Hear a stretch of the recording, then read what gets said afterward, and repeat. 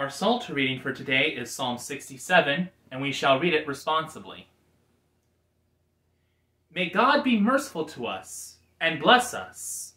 Show us the light of his countenance, and come to us.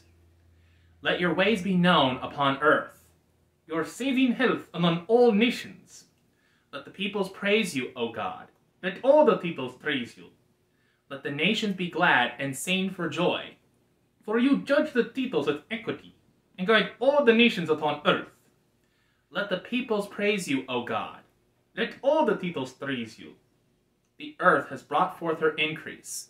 May God, our own God, give us his blessing. May God give us his blessing. And may all the ends of the earth stand in awe of him. The word of the Lord. Thanks be to God.